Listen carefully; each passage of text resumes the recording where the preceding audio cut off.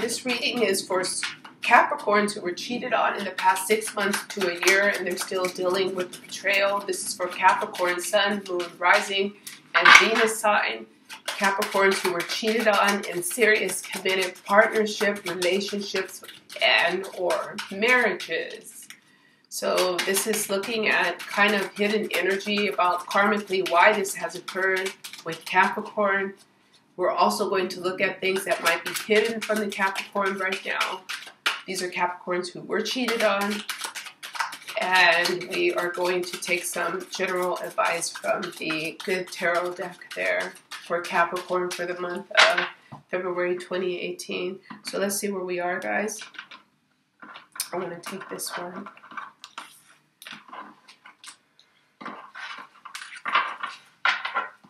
So we have the Black Mass. So for the Capricorns who were cheated on, they might be feeling quite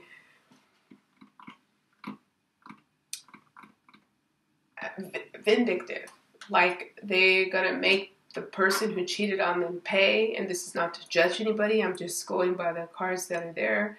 We have the Caring card, the card of caring.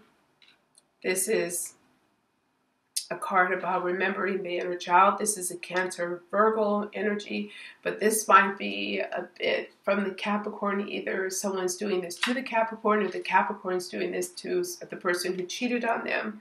This is the Seducer, Major Arcana. Look at this energy, guys. Just so when I tell you what I'm getting, no one gets too angry at me. So for me, this feels a bit like manipulation. I keep getting threats, play nice, or you're going to pay. This is the energy that it feels like for, this is an assumption that the Capricorn is no longer with the person, but still may have to be in contact with the person. That's what it feels like. This is the Fall. And we have the King. So I feel like the person who has cheated on the Capricorn is feeling quite intimidated, especially if you're going over separation of property or you're still in the process of dissolving the relationship. The Capricorn feels like they have the upper hand. It looks like the Capricorn has the upper hand and the other person has really taken a blow by ending the relationship. Let me show you why, guys. We have the King who has fallen and he's being made fun of by the jester. And now this is the King in bed. See his little hat off, his crown, and his coat on the chair. So it looks like the person who crossed paths with the Capricorn and cheated on them. It looks like the Capricorn was very much ready to wheel and deal. This is what popped, guys. This is the King of Coins. This is a very Capricorn card. The Capricorn was very much capable to take control of the situation and almost, just take care of themselves, especially from a financial standpoint or an asset standpoint. The Capricorn seems to be very calculating. The person who cheated on the Capricorn is not having an easy time right now in life, by the way. They're struggling a bit, especially if they've taken some financial hits.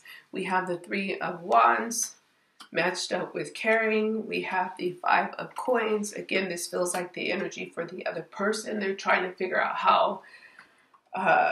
if they haven't totally left the life of the Capricorn, they might be trying to figure out how to come back because perhaps they're missing some stability also in their own life. We have the Three of Cups.